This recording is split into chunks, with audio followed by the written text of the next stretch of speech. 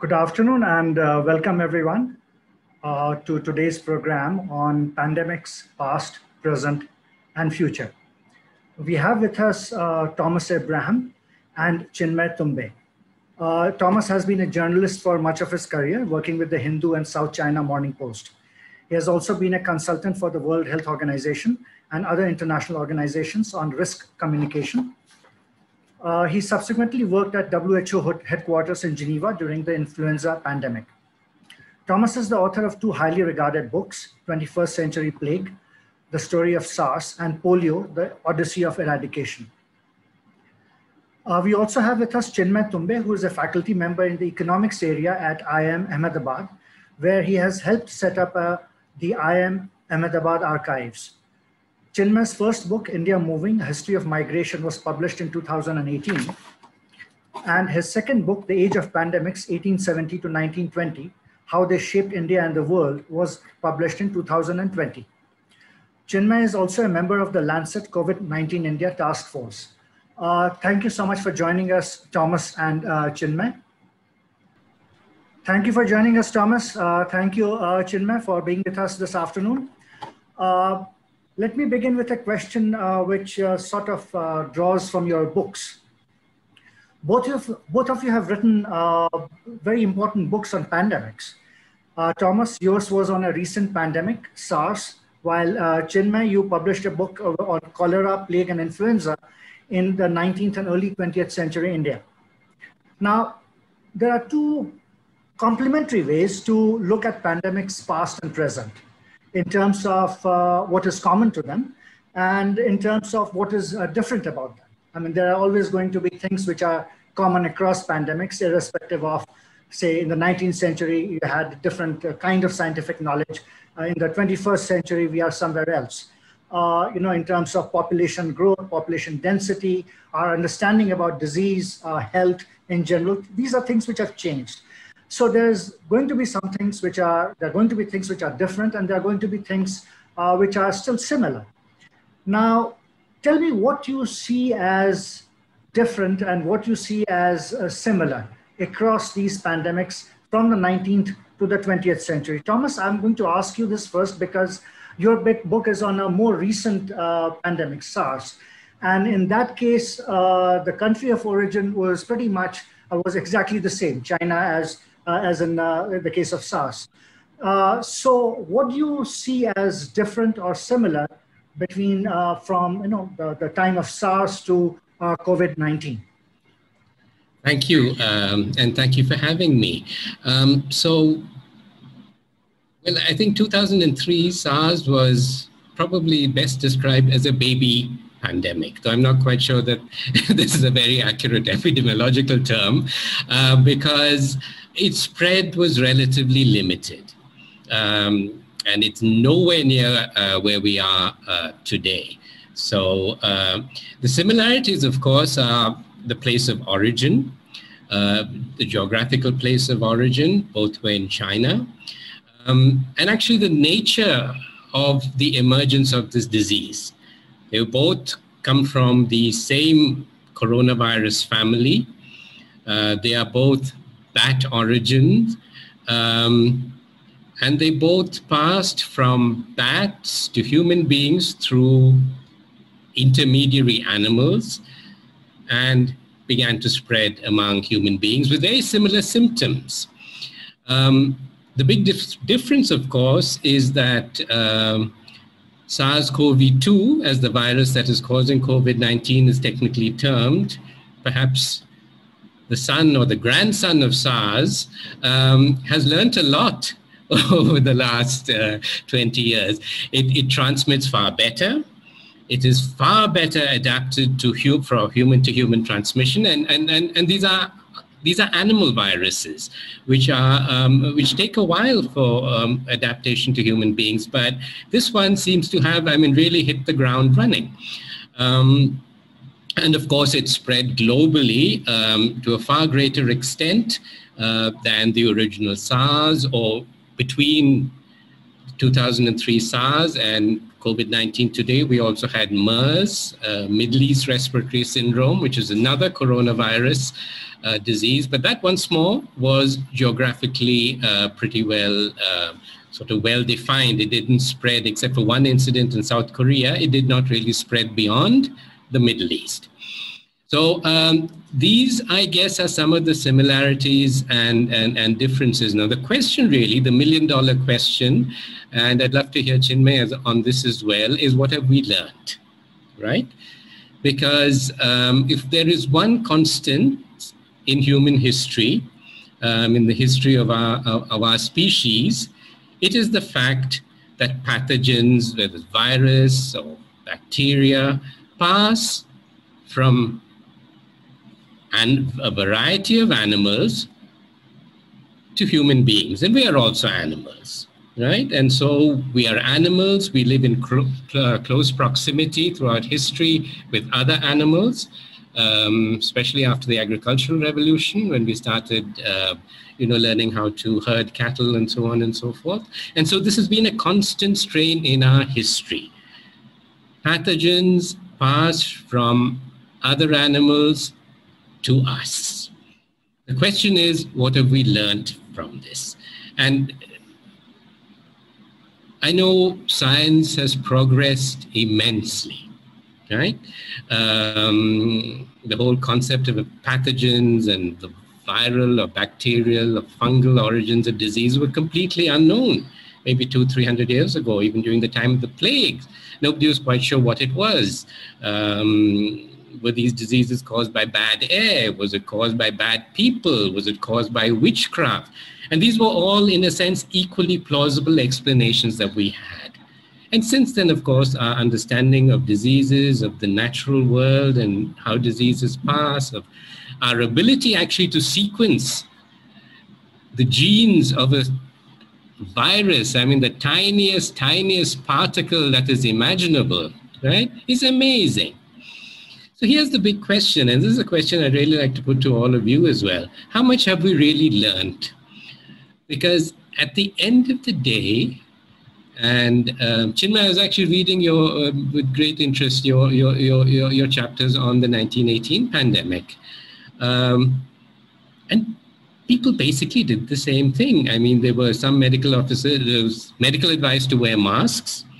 This was followed in Japan and in Northeast Asia. In fact, this is when mask wearing became really big because people actually did it. Other parts of the world, they were much more skeptical, but wear masks. And if you go back to the plagues of the Middle Ages, once more, I think we have these iconic images of the plague doctor, sort of dressed up with this long beak with herbs, primitive masks, right? So we're doing the same things. We still believe that diseases are brought to us by others, by people different from us. And this is something I think that is deeply rooted in our psyches. Probably it is in our genes, if you will. Maybe that is why our species have survived, these 250, 300,000 years. We see exactly the same thing. So the first thing that happened last year in January, February 2000 was stop Chinese people from traveling, coming to your country. And many countries, the US, India, thought that would be sufficient because this was a Chinese virus, right? So you keep Chinese people out, then you had villages, definitely during lockdown 1. I'm not quite sure. Last year's lockdown here in India, where basically barricades were put up to keep people, outsiders away, and so on and so forth. And to be honest, these are pretty good ways, provided that it doesn't travel too far. But the fundamental thing is we see disease as something brought by outsiders, right? And we see ourselves apart from outsiders. This could be outsiders, different ethnicities, different religions. We're always looking for, this couldn't be us. Or it could be people from a different class, right? Poorer people are bringing in disease. And this is a constant thread through our history. That hasn't changed. And this is something for which there is absolutely no scientific reason, right? Because we are all human beings. A virus is a virus. We are a collection of cells, including viruses, in our DNA. And it's really a biological process. And as a species, we are biologically we're sort of near identical, right? With tiny differences at the margin, which define us as individuals. But our social response really is to blame somebody else for this and take measures that are often not unscientific. And we often look at the wrong enemy, right? The outsider.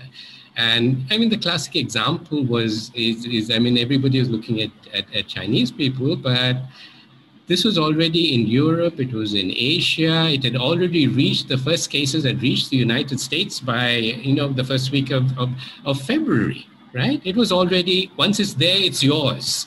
It's transmitting within you. And the same thing happened, from January 30th onwards, clearly within this country, this had already started spreading.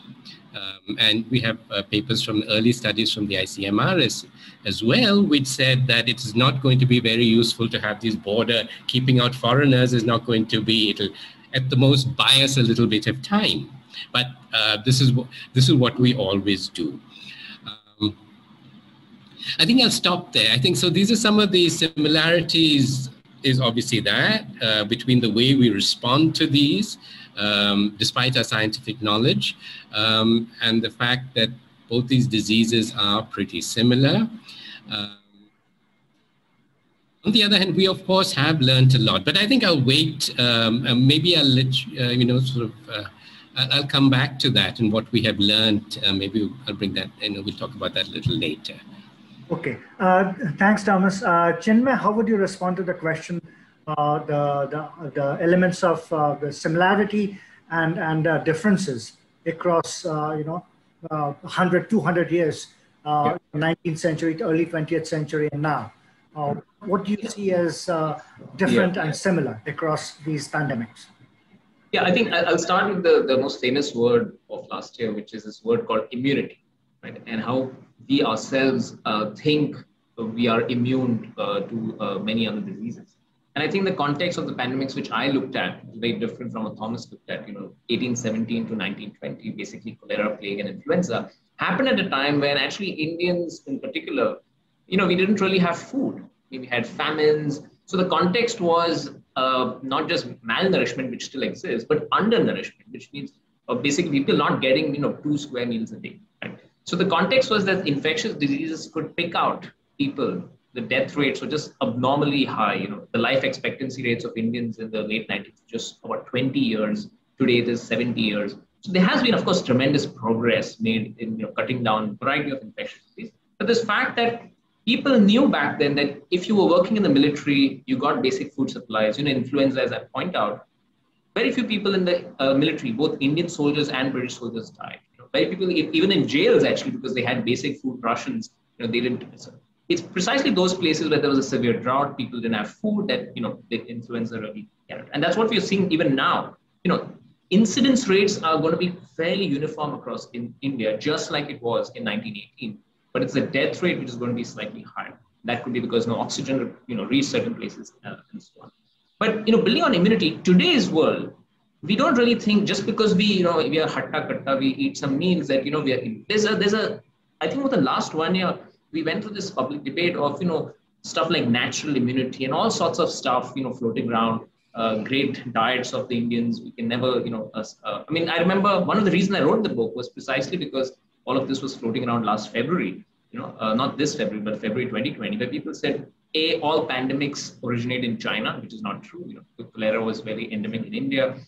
B, that Indians are, not prone to falling sick. And because we kind of went through that first wave relatively milder, not just India, actually, pretty much all the world except for, few countries in the West, there was this kind of massive kind of a complete erasure of, what has happened in the past, where countries have been devastated. And so I think there was a complete false sense of security, which was derived by this idea of natural immunity, which I think has been shaken to the core now. So that's one thing which, I think the context is very different from then and now. Then it was just about food supply. Today, India is sitting on 40 million tons of food stocks. Food supply per se is not the issue, but then still we are kind of nervous. Now suddenly, last year we were under this false sense of security. Today we are.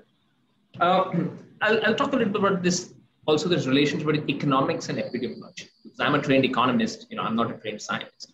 In the 19th century and now, obviously the people who want commerce, the wheels of commerce to be moving, are going to be the last people to respond in order to curtail economic activity to contain a pandemic. But the thing is, we know pandemics require very hard trade-offs, and that certain restrictions do need to be put in place, and that will hurt economic activity, right? And so what's interesting for me is that that's one thing very similar, is that the leading global powers back then and last year, which was UK back then, the British Empire in the 19th century, and America last year, both were so dismissive of the pandemic.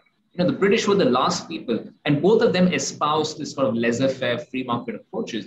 And both were the last people to, even accept that there's a pandemic going on, and then often take steps to kind of, disband the international global health surveillance system. So Britain was constantly, fighting with France, Germany, who were imposing for quarantines back then and saying, no, we need the wheels of commerce running. And last year, you saw what Donald Trump did. He pulled out of WHO, momentarily.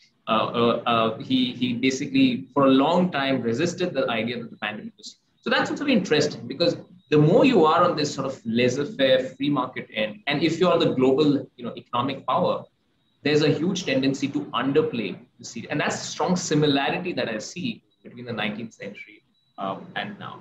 Then, what Thomas said about the outside, I think that's, very important point, that this constant need outside in two senses. One is at the individual level to blame someone outside. And this could be for India as a whole, the Chinese, but even at a more basic, we saw this case of the Tablighi Jamaat, last year, saying it as this one super spreader event, and the media went gaga over that. But, people back then, 100 years back, were also talking about it could be based on caste. Ambedkar's pointed out, for example, that cholera, when it came to a village, people would often blame particular, caste members, and often, in some cases, literally beat them up, or in some cases, burn them. But so these ideas that there's an outsider, there's someone you need to blame, is, I think, a strong commonality, which we are seeing. It's a kind of human response, I think, coming to these pandemics. And I think that's something that can, with adequate sensitization, can be actually used. The other othering, I think, happens in the government response, not the individual response. And that's that we are looking for comparing our performance with the worst benchmark possible, right? And so India, for example, last year, we were always, if you read the economic survey of India, they have this chart where India is shown as the best performer with respect to US, Germany, UK, and so on. But actually, the fact is, if you see 200 countries of the world, India is ranked between, say, 100 and 120. So we're not even above the median country in the world in terms of how we did during the first wave, forget, the second wave. And again, this strong sense, even back then, when I see the documents of the British, always comparing yourself with the worst performer. Right? So this is, again, a strong commonality that your benchmark is a very non-scientific benchmark. It just, you have to find, so this othering of finding an outsider is at the individual level, but also outside the government level, saying, see, look, these guys are doing much worse than us. We've taken steps, and things could have been much worse. So that's also one aspect. Finally, I'll talk about migration, because that's something which I've been working on for the past 10 years. And again, there I see the similarity between that time and now. That is this obvious need for migrant workers, especially internal migrants, to go back home. And the fact that in India in particular, circular migration is so high, people have one leg in the village, one leg in the city. And so when the pandemic comes, there are two reasons. One is, of course, that you're losing your job, so you want to go back home. But I believe there's also a larger cultural reason. That is, people have this idea that if you're anyway going to die, you might as well die in the village. There's a very strong attachment to that. And so just since you mentioned similarity, one of my aha moments when I was doing research for this book was to literally find the same sentences which are being used today back then. And one of them was on the railway station in Bombay when they said, agar marna hai to gaon mein marenge, which is exactly what, we were hearing last year during this whole migration crisis. So I think there, these pandemic responses, you see a pattern. And in the book, I kind of end the book with this characterization of, based on Indian data for these three pandemics in India, that there are 4 stages of a pandemic, right? And they are basically, it starts with denial, it goes on to confusion, then acceptance, and then erasure. Now, when I was writing the book, I was talking about erasure, internal erasure of memory, between 1918 and 2020 in India, where we had completely forgotten the pandemic. I did not know we would forget so soon, between the book when it came out in November, December, and March, in 4-5 months, we went kind of celebrating the so-called end game of the pandemic, as, health ministers reportedly said. And so that's, so I just end by saying that the key similarity between the pandemics under the British and now, or rather the takeaway is that you never celebrate the end of a pandemic. Let it just die out on its own natural way. Please do not boast success, because you don't really know how much of that success is aspect. And so the British, started celebrating, the pandemics kept coming, ripping through the subcontinent. And so that's, I think, a key takeaway and a key similarity again, that is premature celebration of the end of a pandemic. So pandemics don't typically get over in a month, or, it takes some time. Okay, thanks. There's a common belief that we learn from history, or we learn from our past experiences. To some extent, in fact, a large extent, perhaps, this is an overrated idea, that we learn from history and from past experiences. And our experience as of now during the second wave of pandemic, or beginning from, the period in between the first and the second wave, shows that we did not pay heed to what happened in the past, based on past studies on pandemics, past experiences with pandemics. Now, this applies not just to policymakers, but of course to not learning from the past. Now, in dealing with the current pandemic, does it show, or to what extent does it even show, that we bothered to learn anything from the past? Not just from what happened 100 years ago, or 20, the case of SARS, but also from what happened last year, during the first wave of the pandemic. Did we, and this is not just, I'm not saying that the government should have learned this. I'm saying, did the common people even, was it even communicated to common people, to ordinary people, that, watch out, be careful. This is not the end of it. And Chinmay, you talked about it a little bit, but let me come back to you. Do we have any indication at any level of, whether at the government level, whether at the level of civil society organizations or individuals, that we have learned anything from the past? Yeah, should I speak? I'll just take, yeah. Yes. I mean, there are always some individuals, some policymakers who have been very alert. Of course, what you're seeing today, the mess, is of course because the bulk did not. But I would like to harp on the successes, that at least there are clear examples of some things learned from history. Example, one thing, clear thing that the government is really scared to do right now is that national lockdown, right? Which the pressure is really building up right now. But while they praised it themselves last year, they know the economic devastation it caused, especially for migrant workers. And I've argued that the migrant crisis was primarily more than the lockdown, was because they shut down the railways. Right? And so they have not shut down the railways. And that's, I think, a learning from this year, from last year. That is, if you shut down the Indian railways, you're going to get more crisis. So that's, I think, a learning that the government, and you can see they're really scared. They're using this thing of the lockdown as a last measure and so on. So that's, I think, a learning from last year. There have been, there is the district magistrate of Nandurbar district, Dr. Rajendra Bharud. In September, he learned from what is happening around the world. He saw what is happening in US and Brazil, and he set up an oxygen plant. Right now, these are kind of success stories which I think we need to share, because there is always the case that a few people are learning from past recent events.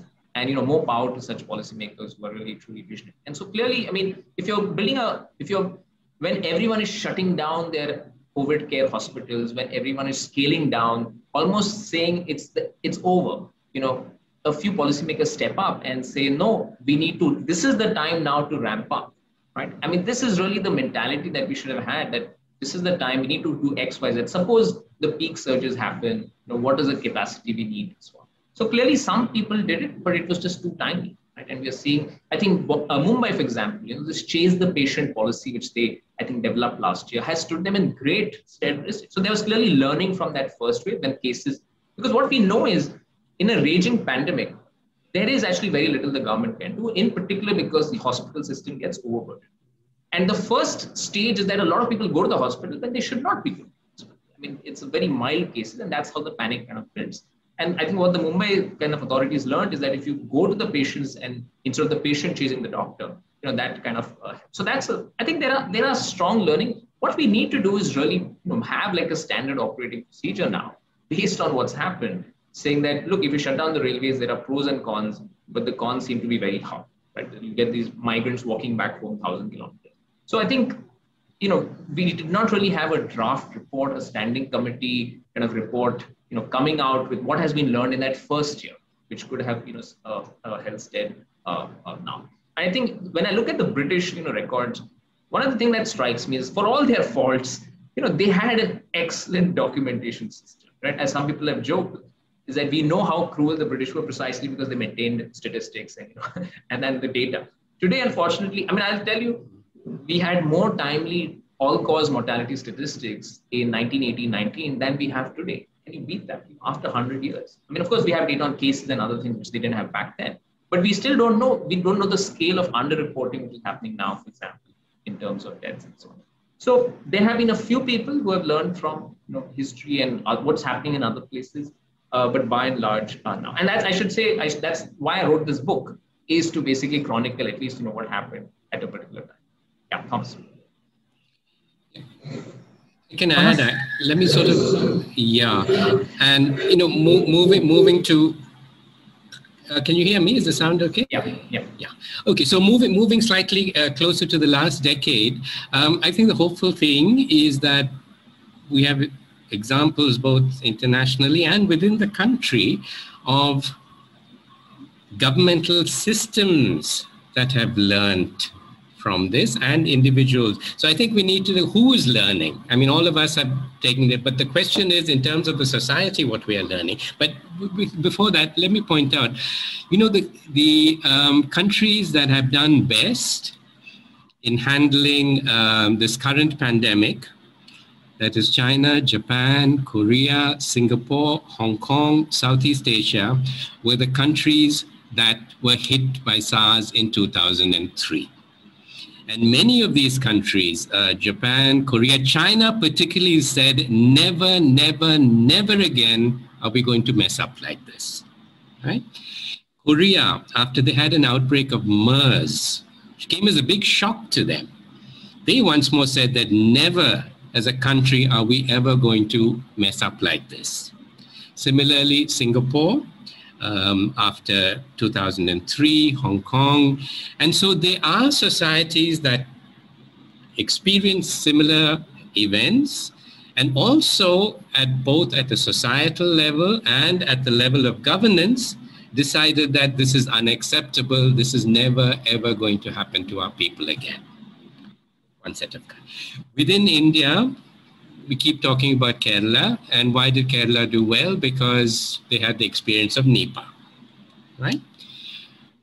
Which of course also begs the question, why did Kerala do well in handling Nipah and learn? So it's a little bit more complex. I mean, we can push this question a little bit further down. But the point is there is learning.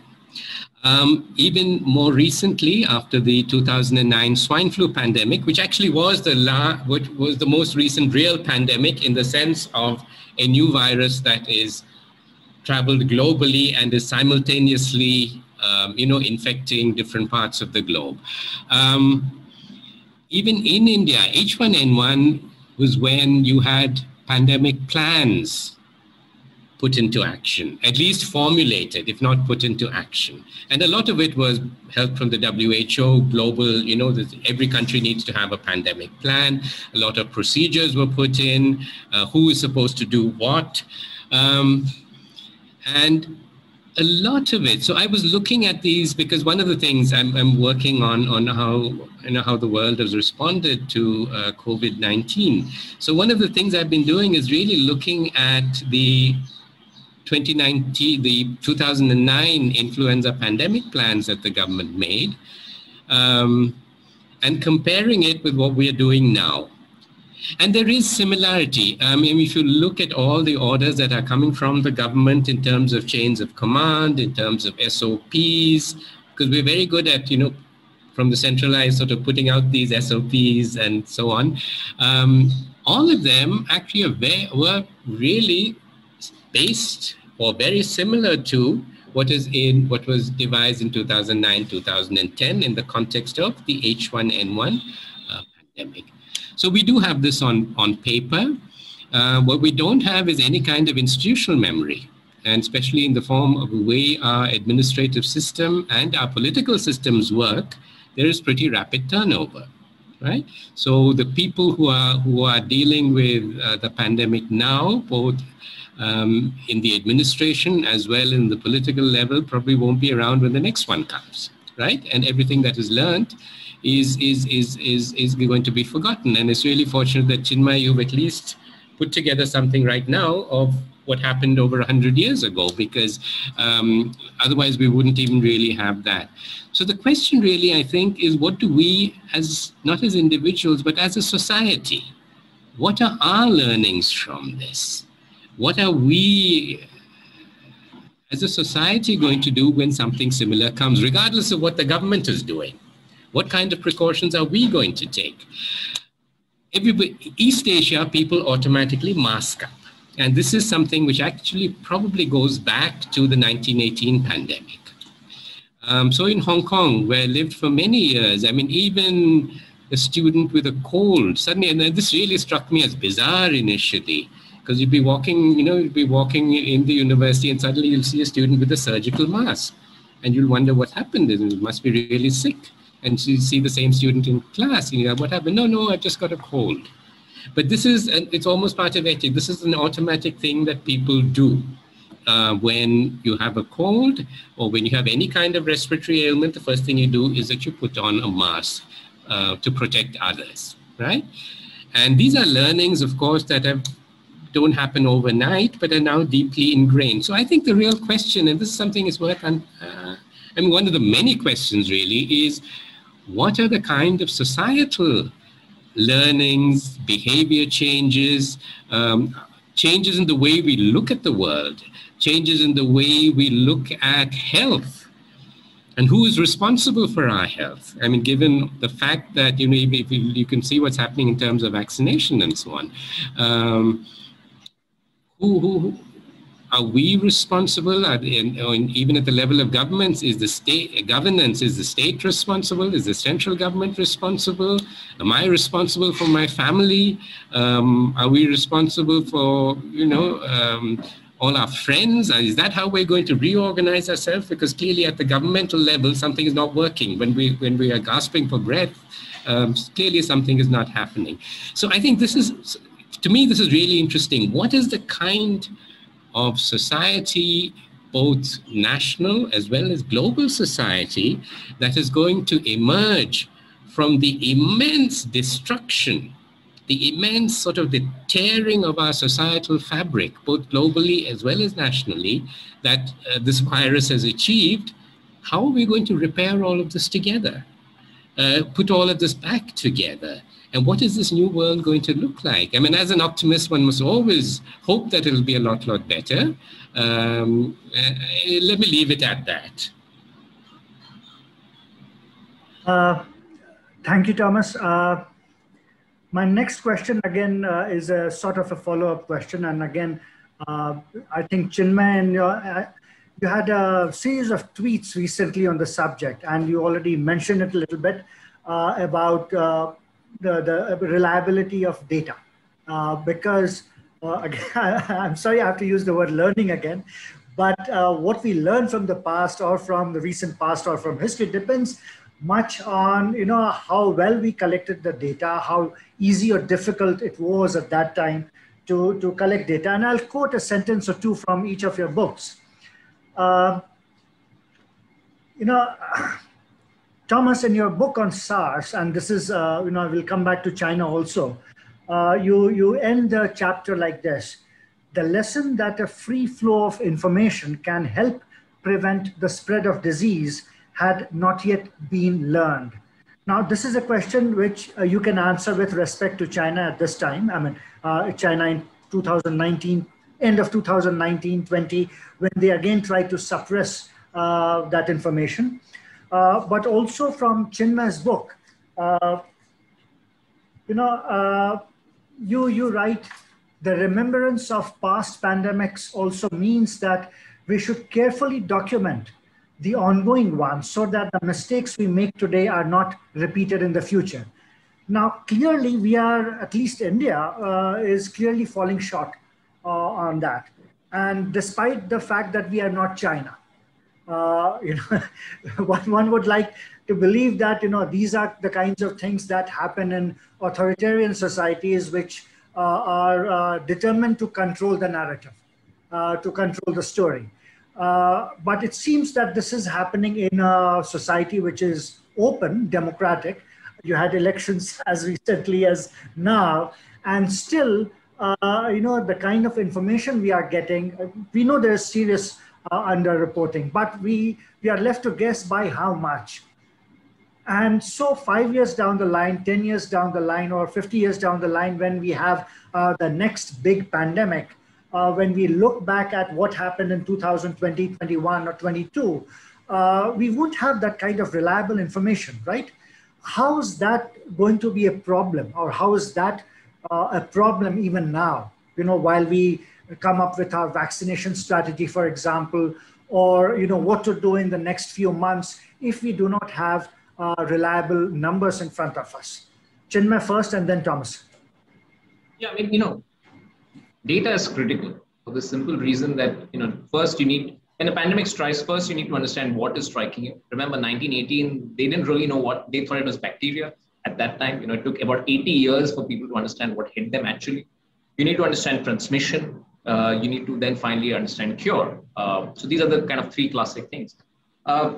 Now, if you see what's the criticality of data, one is a simple thing what the US puts out as all-cause mortality. So the thing is, people start dying of the disease, the pandemic disease, but people start dying also because of other kind of things. They denied medical access because of hospitals being full and so on. So overall death rates kind of tend to kind of increase.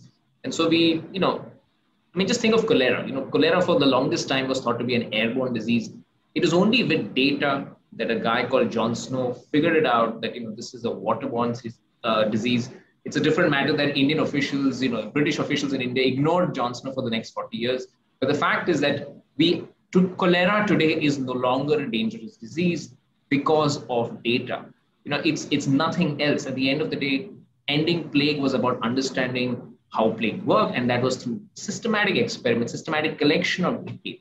And that data is one at an experimental level, that is clinical trials, to assess the degree of accuracy of, say, vaccines or medicines. But at a larger level, the basic idea, that is how many people are sick and how many people die of the disease. Right? This is very, very critical. And the more you kind of try and, I think the thing with India is, of course, the onus of collecting these statistics is at the state level. And so you get a lot of state level variation. And so you can say that some states are better at the coverage of these statistics are better than others and so on. But it's very important to get, good data, because you can end a pandemic only if you have data. Otherwise, you're just flying blind. You don't know when to put your restrictions. You don't know when to take out your restrictions, all sorts of things. The data also now we realize is, in what we goofed up spectacularly was not understanding the variants of the virus. So we need good data on good monitoring of which are the viruses floating around in the population. What are the properties of those? So data at multiple levels, has to be there. I, for one, have been tracking now something called Google mobility data, just to try and understand how people are reducing their mobility levels, because that is an important part of the pandemic. So yes, it's a very critical part of the story. We need to strengthen our data systems. I come from economics. In economics, from 1950 onwards, India has a very proud, India can be proud of its tradition of economic statistics system. Guys like Mal Nobis built the National Sample Survey. This was emulated by countries across the world. So we also have a tradition of having good, if you put our mind to it, we can get good statistics. But what happens is that, of course, pandemic or any crisis event is also about politics. right? And so you're going to get governments going to try and massage the statistics, eventually just say, okay, just don't show the test results, just don't show the cases, just don't show the deaths. And that's why we need independent researchers, journalists to really, show the thing. I'll just end by pointing out, why does this, as this famous, line says, a single death is a tragedy and a million is a statistic. Why should statistics matter? Often you don't get accountability if you don't have the right statistic. And I'll again point out here with the 1918 influenza, the reigning number at that point was 6 million deaths. Now 6 million is a lot, 60 lakh deaths. But 6 million was a number which was thrown up by the famines of those years. Right? So it was not in the collective memory of that generation. It was not really seen as something out of the blue. We now know, using different methods, that actually about 20 million people died. Those are my estimates, but other people have put it 15 to 20 million. That's about 3 times more than the famines of those times. And if people actually saw what had happened, and if they knew that some of this was just because the authorities could not get food on time, just like they're not getting oxygen on time in many places, the accountability level would have been much more. We would have said that, look, this is the greatest demographic disaster. And I'm pretty sure that by the end of this, if you're going at 3,000 reported deaths a day for a month, you're getting about 100,000 just reported deaths within a month or two.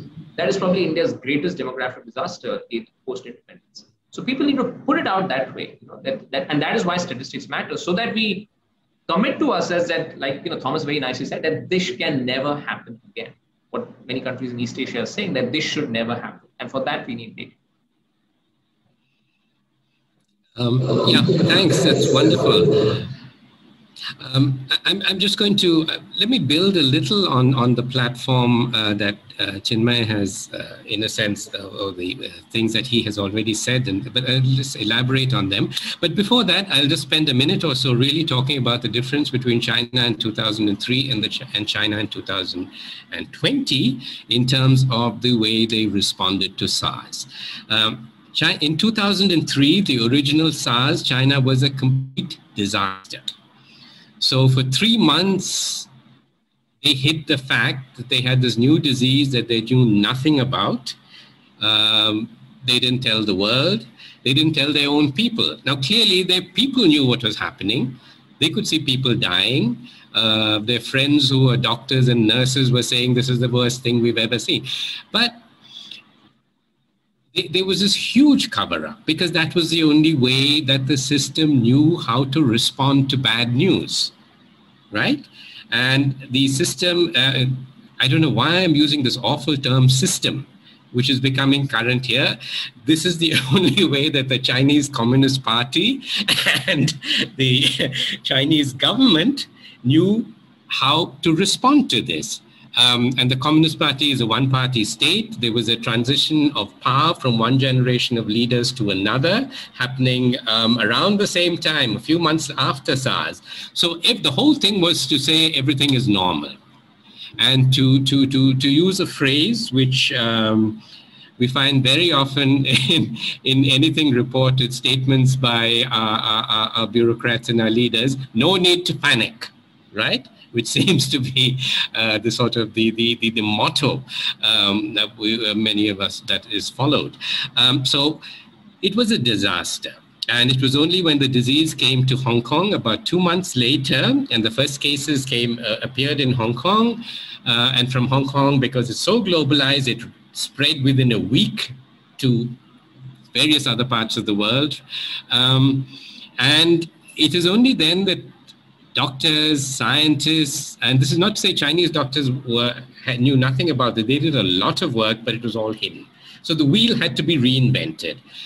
And anyway, to cut a long story short, the SARS ruined China's global reputation so badly, and the Chinese ambition to become a leading global power within the space of 2 generations at the most, so badly that they knew they had to do things differently. They had to do things the way the rest of the world did it. And at least in matters of disease and global spread of disease, they had to be much more transparent. The other change, of course, in China is that with a growing middle class, everybody's on social media, people are extremely well educated, they're articulate, you cannot hide things anymore. So these were the 2 things that changed. So by the time 2020 came, the response was not perfect because there were provincial level hospitals and scientists who had actually sequenced the virus and said this is a coronavirus. But the central government, which controls everything, said, no, you can't release this yet. We need to confirm this. So that took maybe another week, 2 weeks. But at the end of the day, a disease that had appeared about in middle of January and started creating serious concern by the end of this, middle of December, and had started creating concern by the end of December. By January 11th, it had been identified as a new coronavirus. And most important of all, its genetic sequence had been shared globally. This allowed the entire world to develop test kits, to have, to study the virus. And this is how the vaccines were available so quickly. Because some people from middle of January onwards, they saw this new virus and said, hey, let's see whether we can, let's try and, at least build a prototype vaccine. It may come to nothing, but let's do it. And we have the gene sequence here. And so China was not perfect, but as far as the rest of the world was concerned, they behaved in an exemplary manner. In terms of their own people, I think they hid things. So there's that disjunction.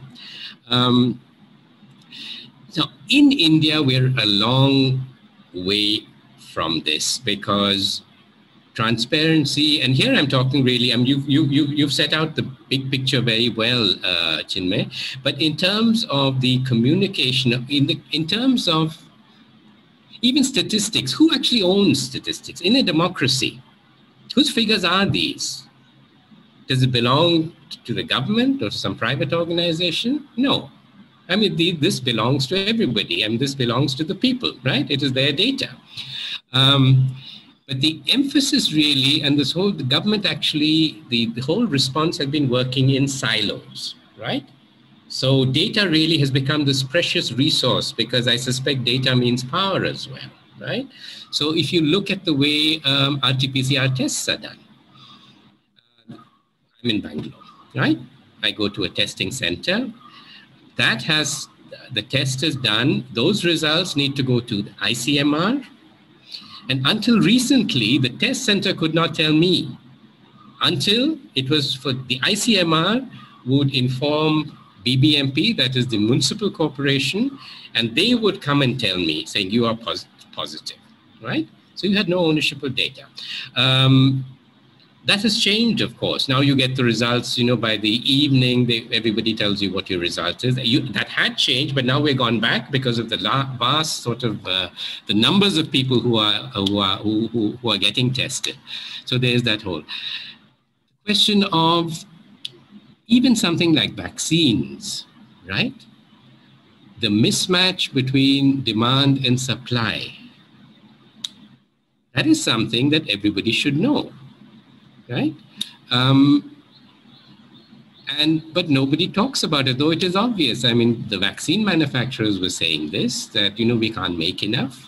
The government was saying there's no shortage of vaccine. What were people to believe, right?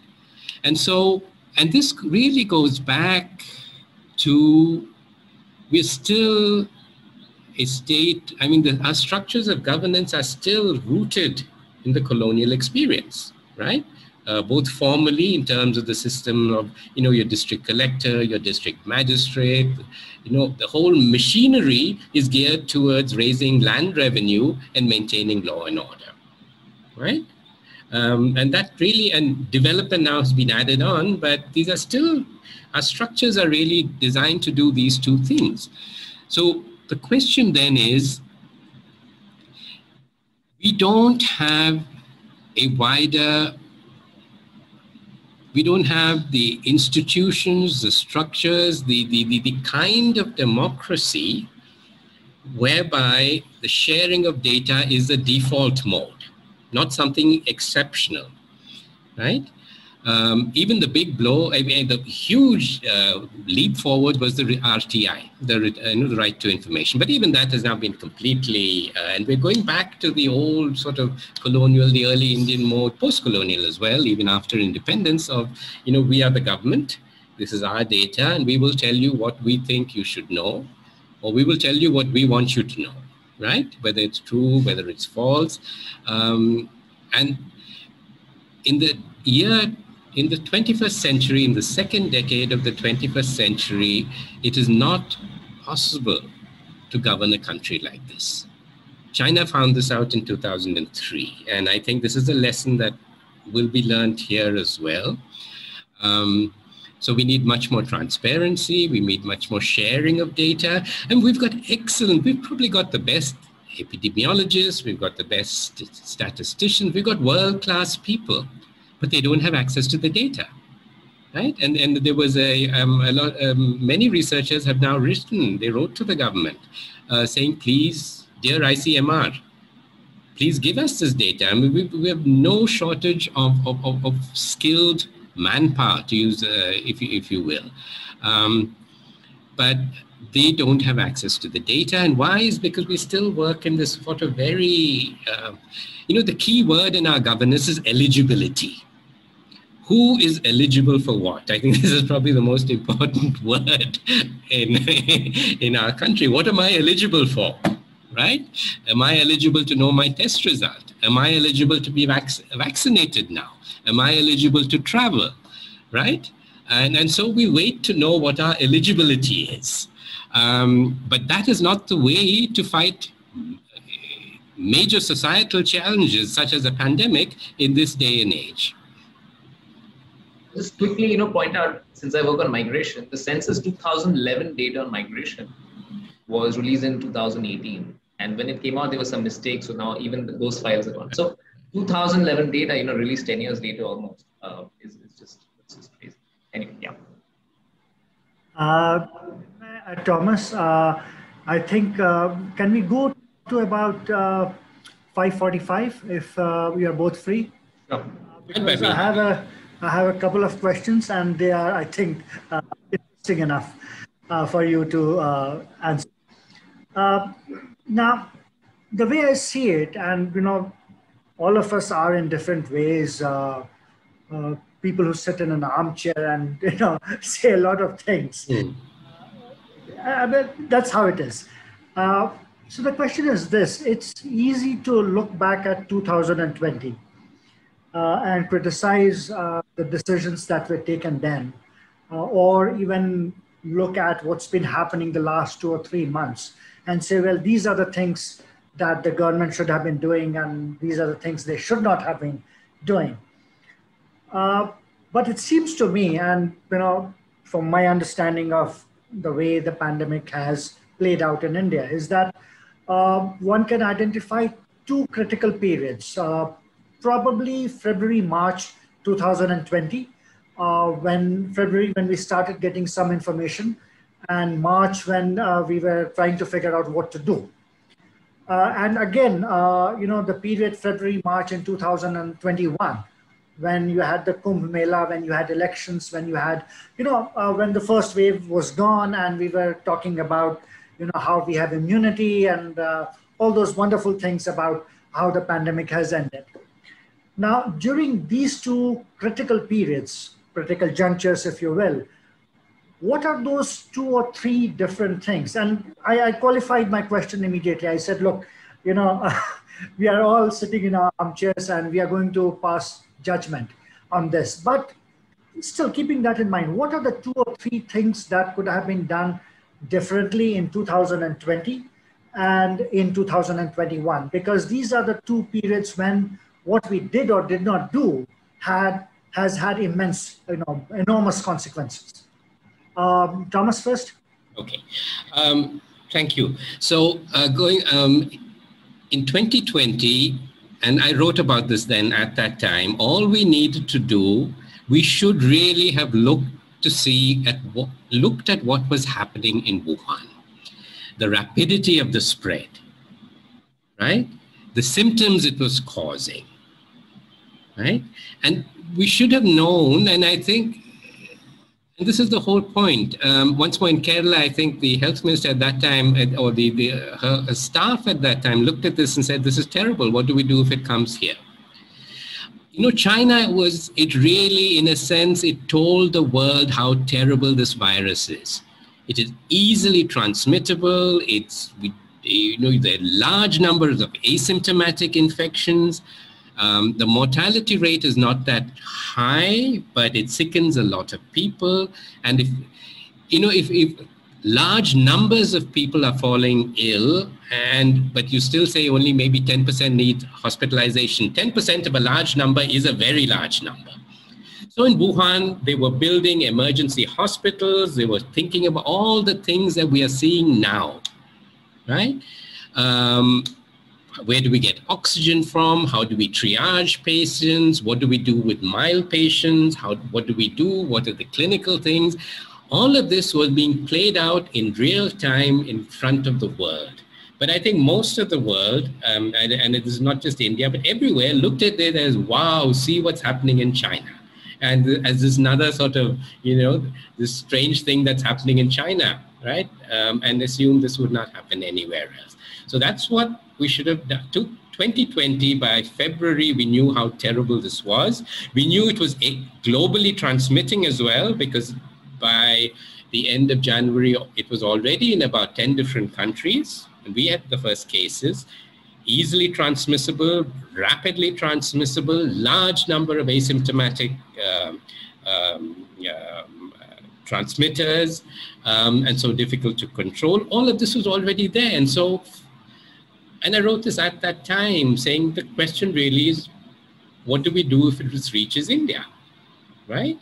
In terms of ICU beds, in terms of oxygen, in terms of, how do we prepare for the worst? Because when it comes to nature, I think whether these are cyclones, whether these are tsunamis, or whether these are viral onslaughts, it is always better to prepare for the worst. So that is one thing that I would say. In terms, fast forward to a year later, you already had pretty strong data from Maharashtra, starting from January, February, saying that this is transmitting. Something is happening, it's transmitting again, right? There are small differences, of course. It's different. It's a different group of people, different geographies within the state, and the areas and the people that were hit worst in the first wave are probably not being hit that badly now. But there's something going on. This thing is on the march once more. At the same time, you had sequencing data, not merely from India, but the experience globally. And this is one big change. I mean, in terms of science, I think the one big strength that we have today is that there is a global scientific establishment working both on anything to do with the virus, on vaccines, and so on. So we don't really need to, work in our little isolated compartments anymore. And sharing, I think, is going to be extremely, extremely important if our species is going to survive, the next onslaught. So coming back, you had information about the second wave beginning. And at that time, the narrative was, oh, this is Maharashtra, they're messing up, right? And there were reasons for this narrative as well. You had information about the new variants. You knew that an increasing number of cases that were being sequenced were of this new variant, but you didn't know whether it was more serious. You didn't, in a sense, even know if it was more transmissible. It could just be that this is the first, this virus is reaching places where older variants were not there, right? And so you will get a lot more of this. So it could be for any number of reasons. But you also had the warning that every major country in the world, bar China, has gone through at least 3 waves. So there was no reason to expect that there was some form of exceptionalism at work, which meant that we would not go to subsequent waves without doing anything. I mean, clearly, if you actively intervene, you can stop future waves. But by not doing anything and then expecting a new wave is not going to happen, it is very short-sighted, to say the least. And so these were things that even and I'm not an epidemiologist, saw and wrote about both last January as well as earlier this year. So clearly, if I can see this, there are people who are far more equipped, far smarter than me in this country. I mean, professional, who really know their stuff, who also saw this, and I'm sure within government as well. I mean, within the ICMR, within the INSACOG, the group of, which are all governmental institutions, by the way, who are doing the gene sequencing. So all of this people saw what was happening. They were not happy with what was happening. But clearly there was a gap, I think, between the scientific evidence, maybe, and the kind of advice that was going up to the Prime Minister's office and whoever else was, in charge. There probably was a gap. Maybe it didn't go up at all. Maybe it wasn't listened to. That we don't know, and probably will never know. But I think these were some of the things. I mean, the warning signs were always there, but they were ignored. Yeah, I think it's a very good question, because it obviously forces armchair intellectuals to think of if I was the Prime Minister of India, what would I have done? And it's, I think, very important for people to do that. So if I was the Prime Minister of India, I would first give a press conference, right? I think it's very important to basically give. I'm saying this not just in jest, because if you see state level good performance so far, you look at the Kerala government, you look at the Maharashtra government over the last month or two, there's been clear, consistent public communication in a feedback mode. Right? So it's not like a speech mode, but the Chief Minister of these states, they're taking questions. I think that's very useful, because you get nasty questions, and that forces you to think, because if you're surrounded by bureaucrats who are not going to speak up, then there's no way you're going to get, pointed questions asked at you. So that's very important, I think, in crisis mode. But more seriously, in terms of the timing of the lockdown last year, you see that virtually every country in the world went for a lockdown between those 10 days, 20th March to 30th March. So if you look at the mobility scores, I've looked at these scores for more than 150 countries, or 100 plus countries, and they all go down pretty much the same. Right? So virtually every country did the same thing. Right? And I think I was saying at that time as well, that this is a good thing, but shutting down the Indian Railways was a big mistake. For simple, and I wrote an op-ed piece in the Hindustan Times in March at that point, saying that let the workers go home, because it made more sense for workers to go home at a stage where the infection rates were low, rather than sending them back later on, which we eventually did. In the month of May, we had Shramik trains sending back people when the infection rates were much higher. So that was just in terms of, and that probably comes from my bias, because I have been working on migration for the past 10 years. The other thing would be that when you're going for a lockdown, you need fiscal support. You need massive fiscal expansion, which countries in the West and all have gone for 8 to 12% of GDP kind of level of fiscal expansion. Our numbers, if you look at the actual numbers, they're less than 2%. Right? So basically, restrictions with relief, I think, is really a core part of any pandemic management. And so that's what would have happened. Now, even after doing all that, there's no guarantee. You will still have some deaths, unfortunately, in a pandemic. And so, being a policymaker trying to manage a pandemic is hard stuff. You're damned if you do, and you're damned if you don't. That's the hard reality. But definitely, I think with the knowledge of history, if I was the Prime Minister of India, I would never celebrate the end of a pandemic. Even of this wave now, suppose it peaks in mid-May, just never claim confidently at a global stage that, this is the end, and also tout about our great, model of how we defeated this pandemic and so on. We should also actually not gloat about others' miseries. I think there was some sort of a Schadenfreude which happened last year, where there's almost, I'm not saying as a policymaker, but as a society, we're saying that these Americans, they're not as tough as us.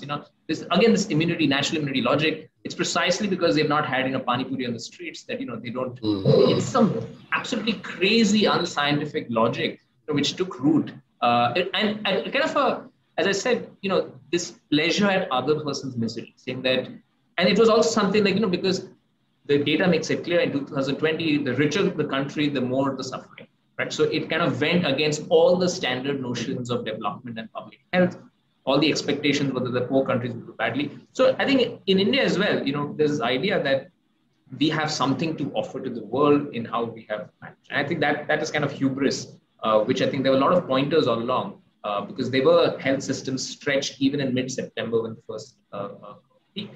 And obviously, now one can argue about how much, I think what's going to happen in 2 months down the line. Suppose this wave stabilizes this month. The defense of the mess right now that we face in is that there's no way anybody could have anticipated it, right? And people are going to point out to other countries and say, look, this is exponential. The first wave was so flat, the second wave, even if we had ramped up health facilities, nothing could have been done. And I think that's a faulty logic, because we have experiences from the past, from other countries last year about exponential rises. I've shown graphs, Siddharth Chandra's work on influenza 1918 shows these graphs for 1918. The first mild wave and the second wave, as people say, flattening the curve on the y-axis, not the x-axis. You can have exponential. And so any planning scenario has to have these things. If it rises by 2 times, 3 times, 10 times, 20 times, what is the capacity we need? And yes, as I said, you will get some excess mortality in any pandemic, unfortunately, unless you're completely shutting yourself, like say New Zealand and Australia, something like that. But I do think we should not have boasted, because there are a lot of things in pandemic management which is beyond your own actions. And ultimately, like I keep giving this example of the plague.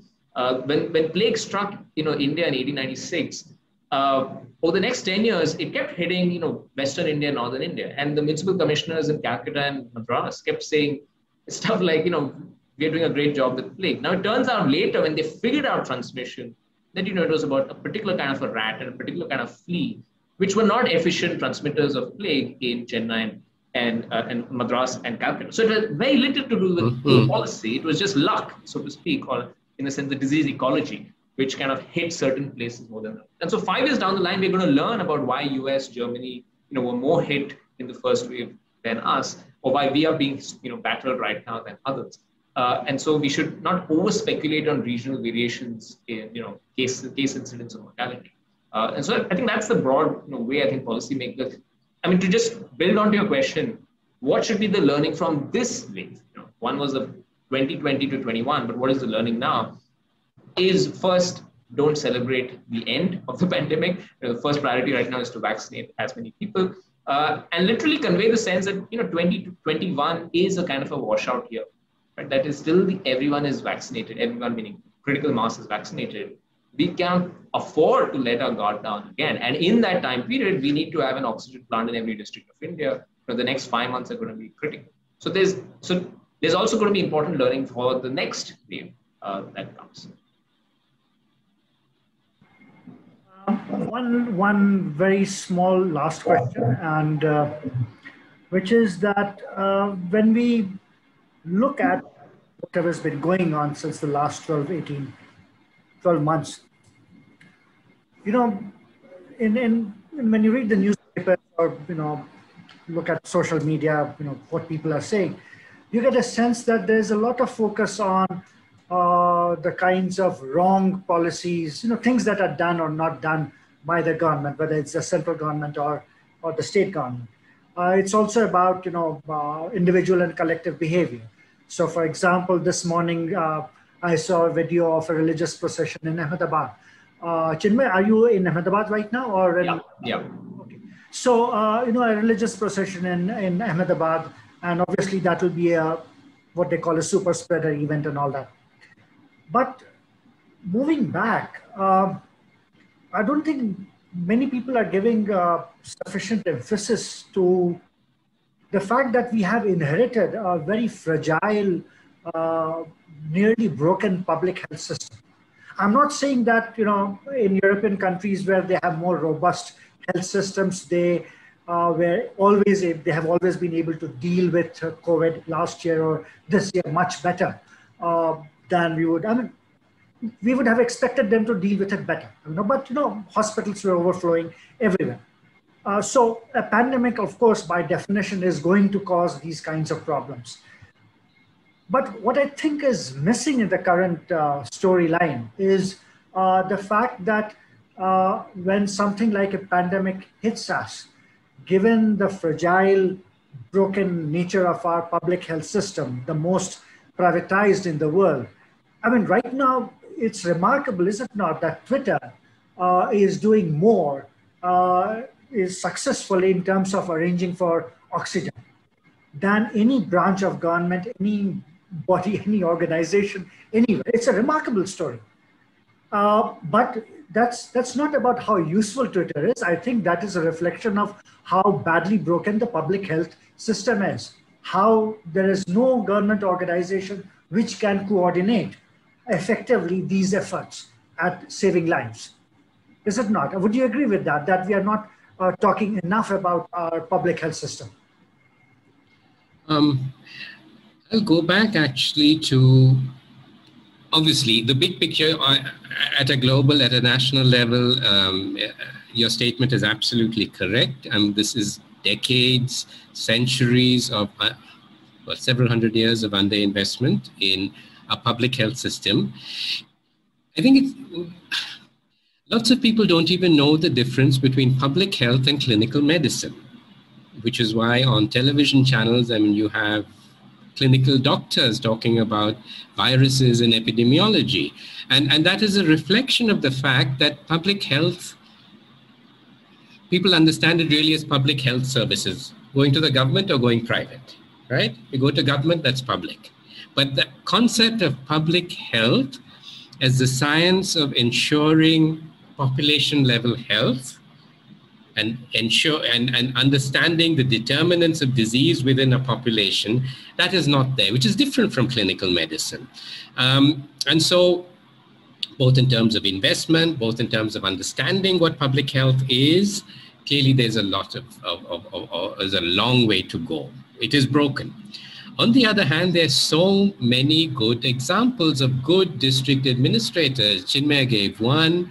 My home district in Kerala had an excellent collector. He's transferred now. I'm sure the new person is as good. These are young, dynamic people who want to get things done. And they all tend to be superb communicators as well. The example you gave, Chinmay, was actually a medical doctor. But even without that, this is not rocket science. You don't need to be an Einstein to figure out how to stop a virus from spreading from me to you if I have it, right? You put up barriers. Either you tell me to wear a mask, you tell me to stay at home, you tell me to get myself tested. And all you need to do is to ensure that everything, that there's enough testing kits, that information flows well, and that me, the infected person, knows exactly what I'm supposed to do. How do I get to a test center? I need to be told what is going to happen there. Should I stay at home? Will somebody give me food? That's all you really need. That level of it's really down to our district level administration, to our municipalities, to our panchayats. If they are empowered, and this is another horrible word, like system, empowered. We don't even know what that really means. But if power is more decentralized to them, and we have systems, because they are more responsive at the end of the day, right?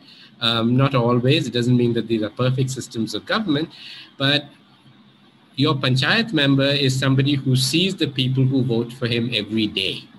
He doesn't go and live in Delhi, right? They're much more responsive. And they know what they need to do to stay in power. And it is this level of responsiveness you see at lower levels of governance, which need to be strengthened. They need to be empowered a lot more. And all of this is happening already. And you can see the difference between different states as well. The states that have done the best, I think, are probably the ones, and this is just off the top of my head, I have no data on this, with the strongest systems of local governance, as well as good primary healthcare systems and sort of really good disease control thing. So to come back to your question, yes, the system of public health is it's basically after it's never been well funded. It's slightly better than what it was. Our childhood vaccination programs actually are doing well. Maternal and child care, childhood vaccination. These are good because they are really supported by global programs and there are UN goals and so on. And so the government is responsive to that. But in other areas, no. And unfortunately, everybody goes to a private doctor. Not because they want to, but because that's all, and they have to. That's all, you go to your primary healthcare center, the doctor may not be there, there are no supplies there, the place is shut, nobody turned up for work, all of that happens. So the poorest, the bulk of India, from the poorest to the richest, go to private healthcare facilities, which are good for clinical medicine, treating ailments and so on, but they're not good at preventing disease. That's where you need a public health system, which has been neglected despite the experiences that of over 100 years that Chinmay has written about. So we learn nothing from that. Or maybe we definitely did not learn enough from that. And so the question really, in my mind, as the world gets rebuilt, a post-pandemic world emerges, is how do we ensure that our public health defenses, our health security is also ensured, both at the global level as well as national level, state level, community level. And these are a lot of big words at the moment. But these are things I think that really need to be done. Just as at the end of a war, 1962 war, what happened after that, the importance of the army, modernizing the army, all of these things, people saw the need for that. Suddenly that became the need of the hour. Similarly, after this, I do hope that protecting ourselves from pathogens is seen as the need of the hour for our own futures as well as for future generations.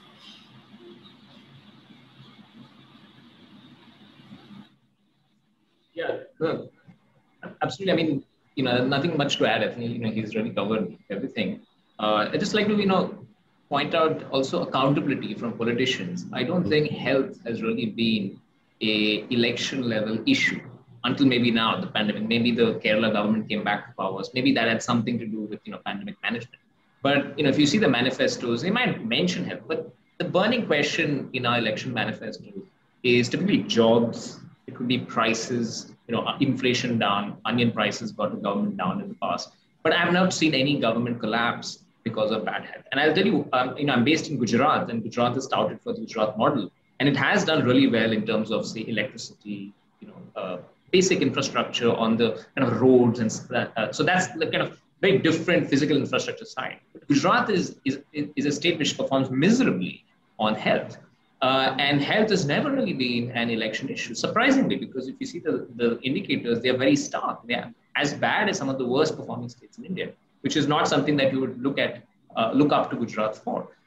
So Gujarat seems to be an industrial power, but it does very poorly on health. So I think hopefully the pandemic also pushes people to really demand accountability on health, because I think without that push, if it's not going to be on the election manifesto as a major burning issue, nothing is changing. And I'm going to be very skeptical, unfortunately, because now that I've seen this history, now I've seen after 1918, the politicians said in parliament, back to the legislative assemblies, saying we have to invest more in health and so on. And 100 years later, we're still one of the least underfunded health systems in the world. So the change starts. I think I really like what Thomas was saying about the point of SARS and China. The fact that authoritarian state like China also was forced to kind of say never again. I hope this pandemic really brings out, and we have successful examples from India. Again, crisis-prone changes. Food crisis of the 1960s. Today we are on millions of tons of food grains. Forex crisis of 1991. Today we have $500 billion of foreign exchange reserves. So if you have an oxygen crisis today, we should have enough oxygen to support us on the moon maybe 30 years down the line. I think we'll end this here on the note that the current crisis, and it is a crisis, I mean, whether we call it one or not, but we are in the middle of a crisis, a health crisis, which has implications across sectors. I mean, the economy is the most obvious one. India's status in world affairs is going to be another one. I think there was an article in the Hindu today, talking about that, post-COVID India, what will India's relations with neighbors and with global powers be like, given this current context of how badly we seem to be handling the epidemic, the pandemic. But as both of you pointed out in different ways, crisis is also an opportunity. And I think, again, it is something like, well, history, we learn from history. Crisis is an opportunity. But it is, and there are good examples of that. You have a war and you rebuild. You have a food crisis and you produce more. So out of this pandemic, perhaps we'll do more for our healthcare system. We'll invest more in public health. We'll invest more in education. At this point, it is all wishful thinking. Nobody knows, the one part of the title of today's discussion was past, present, future. I think all of us wisely don't want to go there into the future, other than say that, we all, as long as we stay safe or manage to stay safe, we can all, do something about the future, about building, rebuilding India in the post-pandemic era. On this note, I would like to thank everyone who took time to join us. We went a little over our 60 minutes, but I see that lots of people have still stayed behind. And thank you, Thomas, and thank you, Chinmay, for a very enlightening discussion on the current pandemic and past pandemics. Thank you once again. Thank you. Thank you for having me.